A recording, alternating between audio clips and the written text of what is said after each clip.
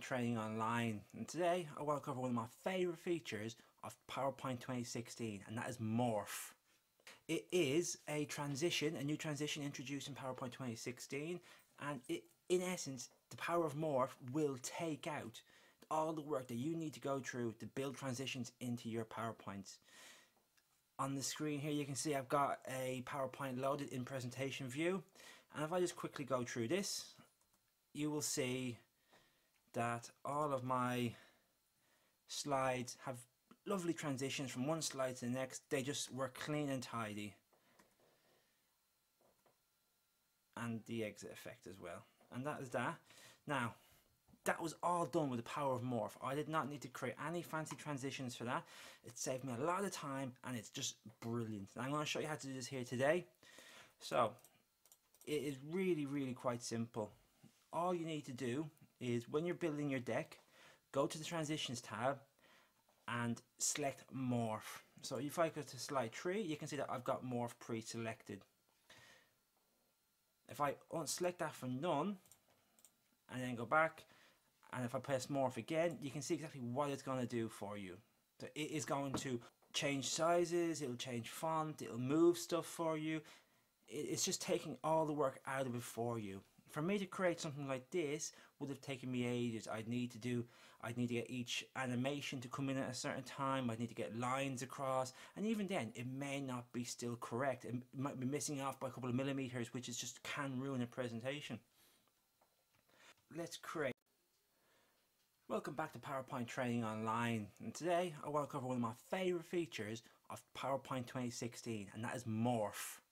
Okay. It is a new transition introduced in PowerPoint 2016, and in essence, the power of Morph will take out all the work that you need to go through to build transitions into your PowerPoints. On the screen here you can see I've got a PowerPoint loaded in presentation view, and if I just quickly go through this, you will see that all of my slides have lovely transitions from one slide to the next. They just work clean and tidy, and the exit effect as well, and that is that. Now that was all done with the power of Morph. I did not need to create any fancy transitions for that. It saved me a lot of time and it's just brilliant. And I'm going to show you how to do this here today. So it is really quite simple. All you need to do is, when you're building your deck, go to the Transitions tab and select Morph. So if I go to slide 3, you can see that I've got Morph pre-selected. If I unselect that from none and then go back, and if I press Morph again, you can see exactly what it's going to do for you.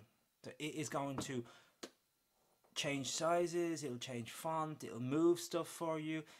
It's just taking all the work out of it for you. For me to create something like this would have taken me ages. I'd need to get each animation to come in at a certain time. I'd need to get lines across, and even then it may not be still correct. It might be missing off by a couple of millimeters, which is just can ruin a presentation. So the best way of, so let's create a new one. Let's create a new Morph presentation, two new slides that are going to be morphed in, okay? It looks professional, there's no messing about, and it took me seconds to do. And that is what I really love about Morph, is that the fact that it can take me seconds to do that. Whereas if I press none and I wanted to do that, I would need to have this, I would need to have the circle come in on this one, and then I need to have the fade up in the corner, but at the same time I needed to change shape. It is just a nuisance. So this Morph is excellent, and it is so simple to use. Once you know what it is you want to do, you just have to let PowerPoint do the rest for you. If I select Morph again here, you can see exactly how it changes. And you can use this for everything. When Microsoft first released it, they had an awesome video which I'll include in the notes below. It was of a solar system and how they move around the planet, how they move around the sun, which was absolutely brilliant. So I'll find that out and get that for you guys. Thank you for watching our latest video on PowerPoint Training Online. If you liked it, don't forget to hit the thumbs up button, and also subscribe for all the latest updates from PowerPoint Training Online.